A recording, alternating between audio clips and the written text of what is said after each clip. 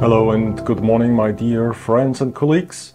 In this video I will do a drawing, an ink drawing, maybe later coloring with watercolor, but in this video I use a reference photo, so we are drawing a picture from real life. And here, this is our reference photo. It's from a smaller village in Poland where I spent the summer for drawing there. And I would recommend to edit this photo. So the first thing is maybe you convert it to black and white, and most of the tablets or apps have this black and white filter. So while drawing you can stay focused on the overall shapes. As well, you better see the value, the darkness and the highlights, as well as the contrast and some details here in the tree. And this makes it easier when you start with your ink drawing. And of course, when it comes to the coloring, you can duplicate this photo, and then there's one version in color. Okay, now let's start with this 300 gram watercolor paper. This one is from Arches, and we start with some guiding lines, I call them, so we don't do a pencil sketch, not a detailed one. And here is one more tip: when you are not used to draw from reference photos, take the size of the paper, the size of your reference, so in this case it's the tablet, or you can print it on A4, and then when you put them side by side, you can easily check the height of the first floor in this case, and do some marks, some lines. And like I said, this is very helpful to get the right relation between the trees, the windows, the height and the length of the house. It's also a good training for your eyes, and later on, I think after practicing this 1 or 2 years, you can do it, of course, without these tricks. Okay, after we have done this grid, we can start with our ink, and in this case we use this soluble ink. This is very handy because you can fill it in a very easily in a smaller mug. And I always use different steel nibs in one picture, because some nibs are more flexible, some are more stronger, and so you can change while you're drawing. This is a very flexible one, so maybe this for my splatters. Okay, let's start with the first line. And of course, now with this first line, it's easy to do, so that they are not angled in the wrong way. They are nice and straight. And for this first part, I will speed it up a little bit.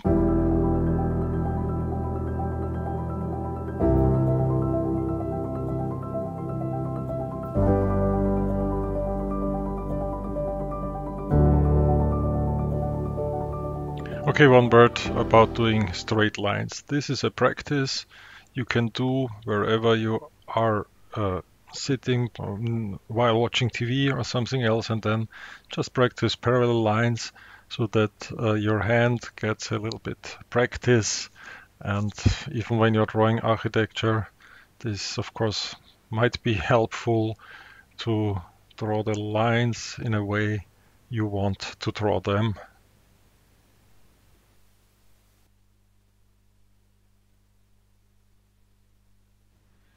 So in the upper left corner I show you the reference photo, and in This part I'm only concentrating at the overall shape, and here we have this baseline where the ink is still wet, but I want to do a first try when I use a brush with water in it, so that I can see how this ink reacts on this special paper. And in this part I need a very dark black, so this is easier when the ink is still wet. And now on the left side of the house we have the entrance with a small roof on it. And there is a small crab bucket. And then there is something like a gutter for the rainwater. And now we need some action, and there's these splatters. I really like them because there is dynamic, there is something like their own life, their own living. And the best way to do so is to use a very flexible nib, and that's all. So there's nothing special.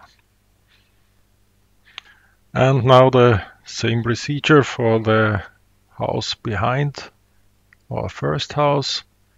Try to draw the right angle of the roofs, and here is a balcony, and then another third roof in the background, chimney,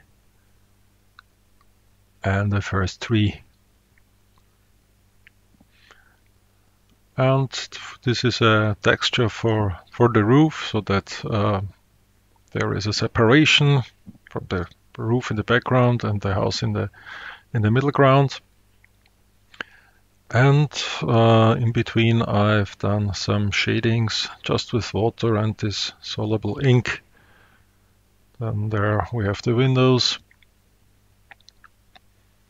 And as well I immediately use that ink to make them darker, so that while drawing it I can decide if we need more black parts, or so that we have a well-balanced drawing in the end before we start with the coloring.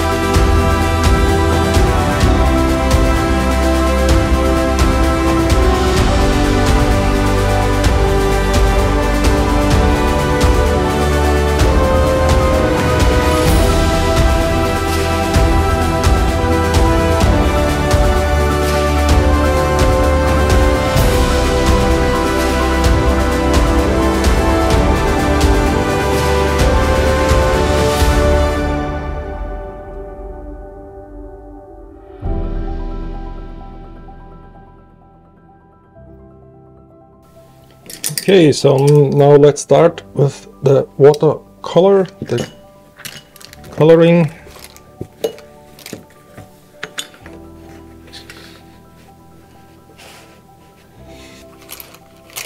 We have to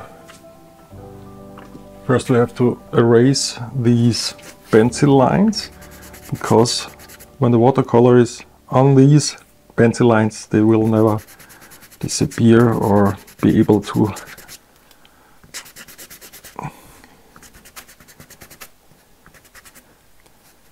erase it, even when the watercolor is so.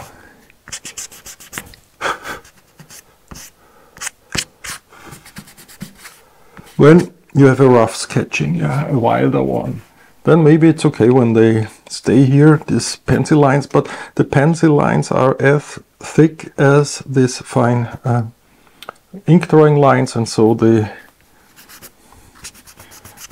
I should erase them. Okay. So for a starting point, let's do, here we have some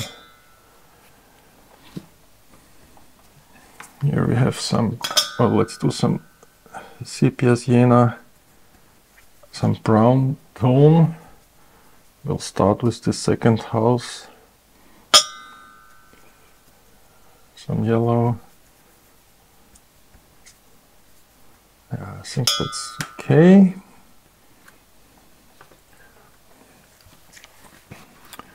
Let's see how it turns out. And of course now we get a dirty color, but that's absolutely okay. This is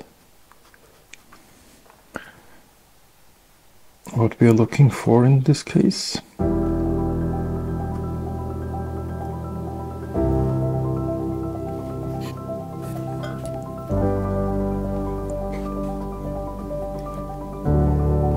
Very colorful. Okay. Let's wait when it's dry. Then let's see how it works with the red roof. So some cadmium red.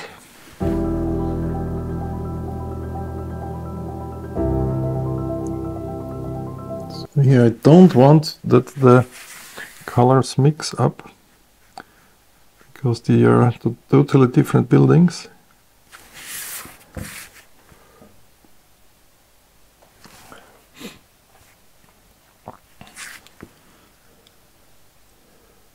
Okay. And then we have the very bright house in the front, nearly white, but only nearly white. So let's start here. Okay.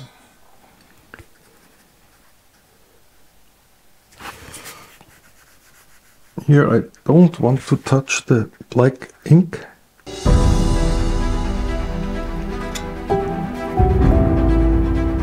Okay, here we have shadow. That's okay from this side.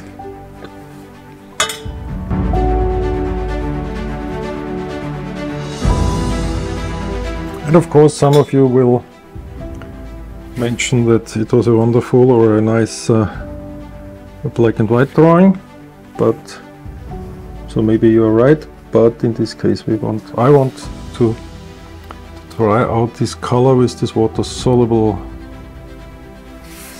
ink. So, and then we have this a little bit orange or skin tone house here.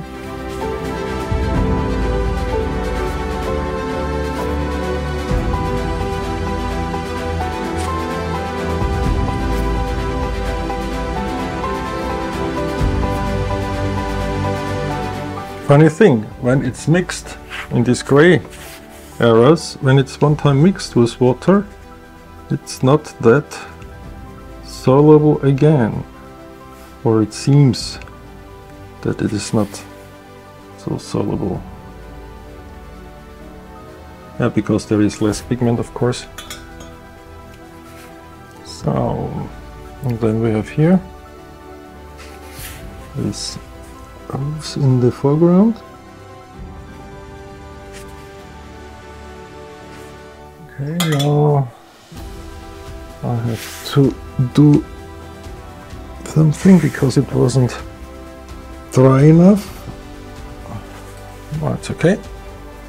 And so I will wait with the other roofs.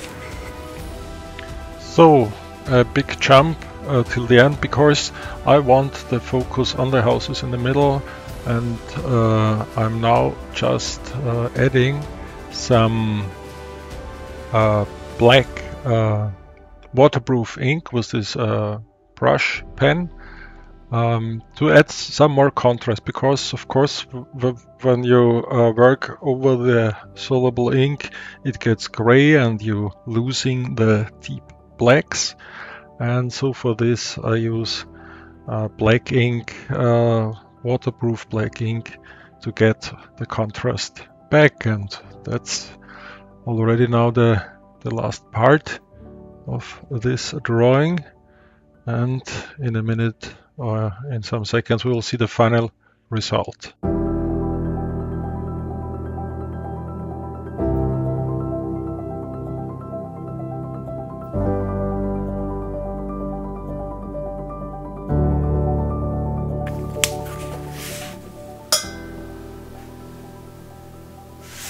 One last very important step.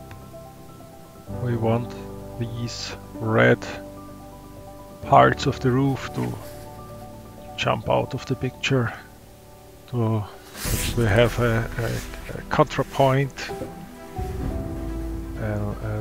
more dynamic in just these small parts of the drawing. I think that makes it quite nice and makes it ready. So, and here we have our final picture. Okay, let's do some nice